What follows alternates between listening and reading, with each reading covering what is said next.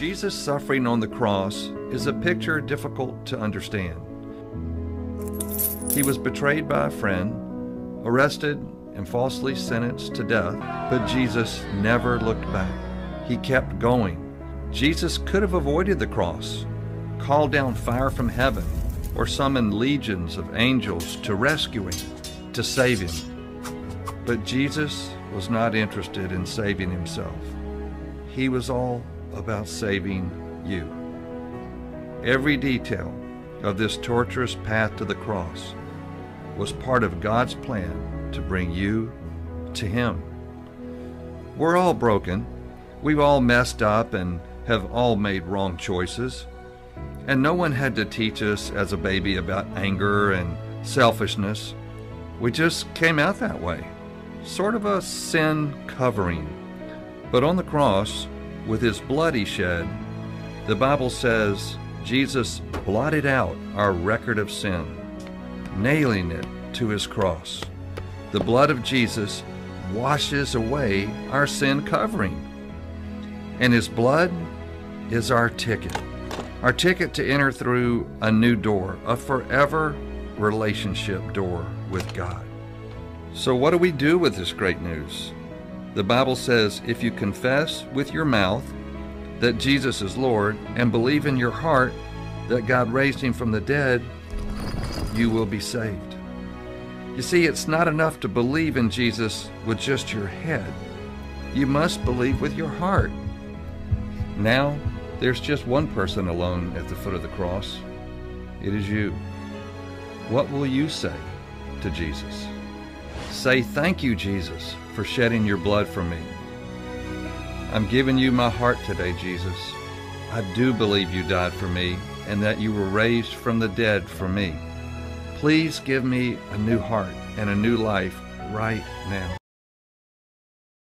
Jason Blood Church coming to you today. God bless each and every one of you. Pay attention to the salvation message at the beginning. Jesus Christ is the testator.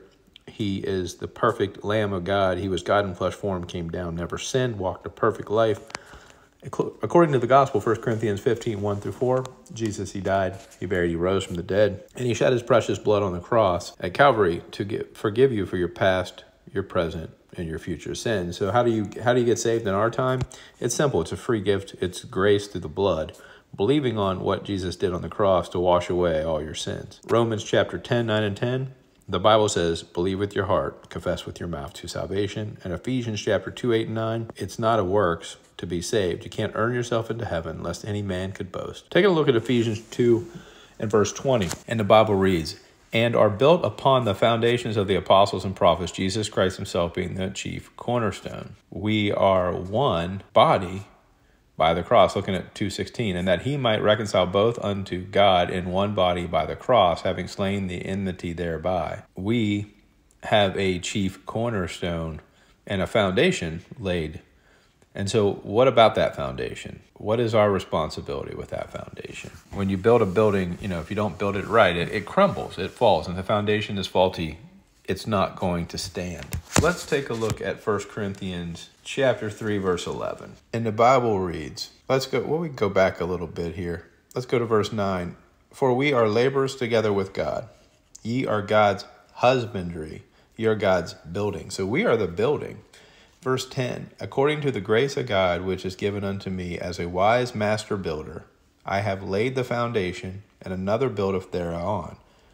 But let every man take heed how he buildeth thereon." So our foundation is Jesus Christ. He is the head of the body. We are the church. We are God's husbandry. We're His workers. We build upon the foundation of Jesus Christ. Now this is about the judgment seat of Christ. Verse 11, "For other foundation can no man lay than that is laid, which is Jesus Christ." So He is the foundation. Verse 12, "Now if any man build upon this foundation gold, silver, precious stone, wood, hay, stubble, every man's work shall be made manifest. The day shall declare it." That's the judgment seat of Christ.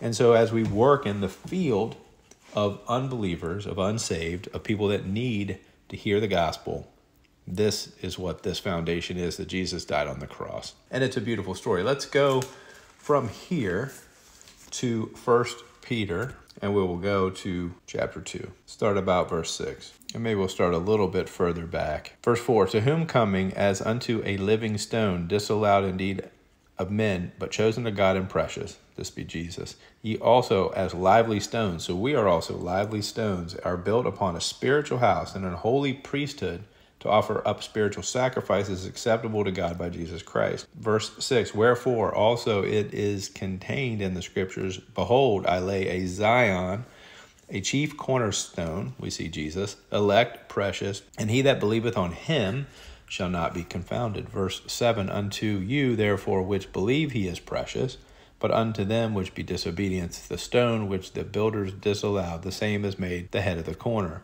Verse 8, and a stone of stumbling and a rock of offense, even to them which stumble at the word, being disobedient, whereunto also they were appointed. Now this is a future timeline, but it's relevant to us here today in the church age. The rock is Jesus, and as a believer, we're a priesthood, a royal priesthood, and the chief cornerstone is Jesus and that foundation. And we, again, is about building and being out there in the field working, and it's really a beautiful picture. The church is called a peculiar people in verse 9, but ye are a chosen generation, a royal priesthood, and holy nation, a peculiar people, that ye should show forth the praises of him who hath called you out of darkness into marvelous light.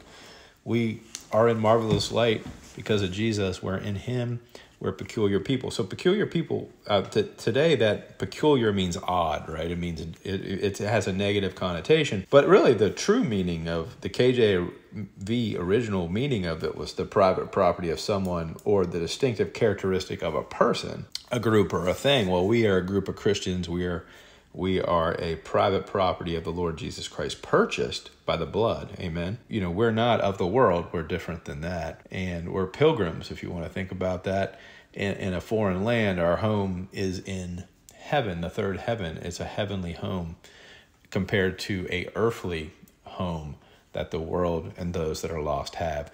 So, are you out there preparing yourself to do the work of the Lord? Are you building on that foundation? This is a great question. We are a chosen generation, a royal priesthood, a holy nation. It's a spiritual body of Christ throughout the world, and we're all part of it. Are we loving each other, our brothers and sisters in Christ? Are we teaching others the things that we have been blessed with and God has given us in our heart to love fellow Christians as well as the lost world? I pray for each and every one of you in these times. If you need prayer requests, please leave them. God bless. Have a great day.